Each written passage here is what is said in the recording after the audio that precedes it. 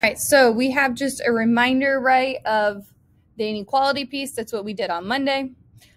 So again, we kind of have it is a statement between, and then this is going to be a number line. I'm not worried about necessarily the number line. I'm worried about comparing two things.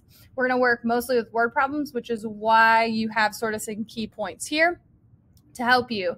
Again, the biggest thing is when we divide on both sides or multiply on both sides by a negative number, you must flip the inequality sign. So number one, you cannot do. Ms. Sherman messed up and did not give you enough information, so we're just going to cross that out.